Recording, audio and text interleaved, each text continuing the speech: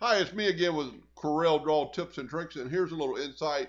When you draw with your freehand tool, which is in your flyout for your 2-point line in your freehand, this also actually works for the Bezier tool. I don't ever use it, but I use a freehand quite a bit. So if you were tracing, and this is at default, I think Corel Draw is set it at 50 smoothness.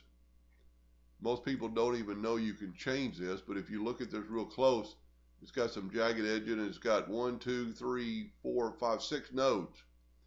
Well, what you can do is go to Tools, Options, Workspace, Toolbox, and Freehand. So we're going to go to Tools, Options, Workspace is already open. Then we're going to go to Toolbox. And right here under Freehand, you can set the smoothing of it. So now let's set it on 100 and you've got to press OK. Now let me see if I can't mimic that same line. And now there's only 4 nodes where there were 7. Now there's only 3 nodes. So you can draw a lot smoother.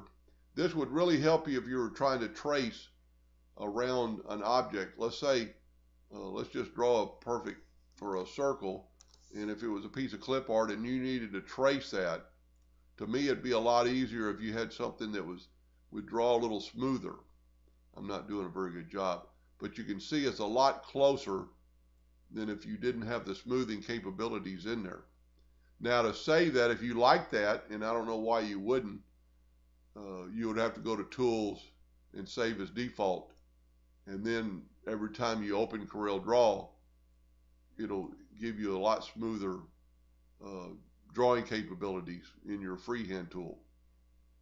So anyway, go to Tools, Options, Workspace, Toolbox, and then click on the freehand and that'll pop up.